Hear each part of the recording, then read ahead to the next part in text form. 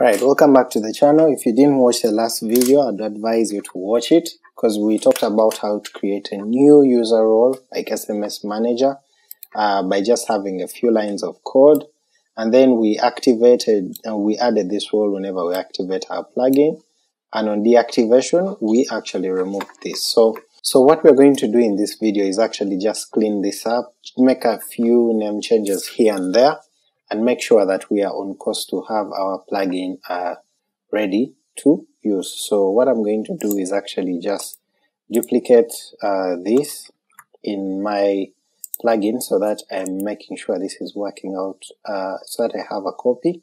And what I'm going to do is rename this and then call this SMS manager. So I'll ClassicPress manager.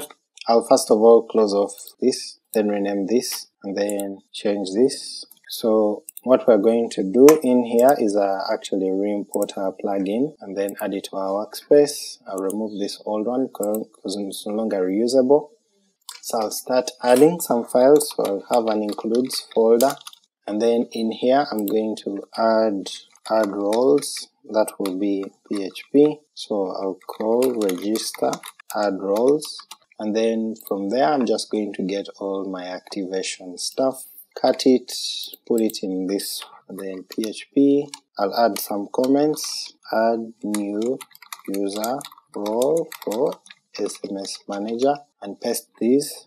Let me make this a little clear. So we'll have this, and then we don't have this here anymore. What I'm going to do is make a simple require once or include once. This will be required. And what I'm going to do here is I'm actually going to add the plugin directory path. So I'll just use the plugin dir path, which is the file. So I'll add file in here, and then I'll append the last pieces of our name. So register, I'll just copy the relative path, cut this and just put it here and save. So let's first check if that is working. If we reload here, we should have SMS manager, and let me just try to deactivate and reactivate the plugin.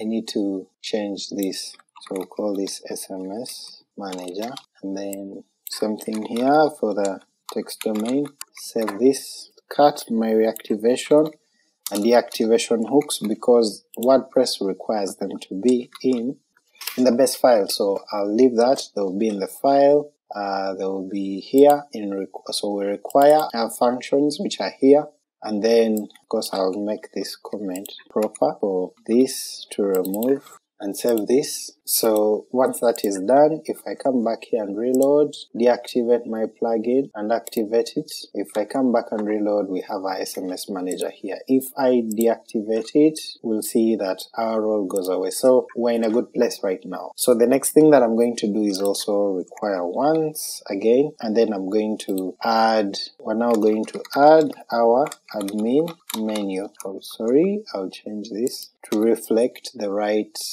file structure.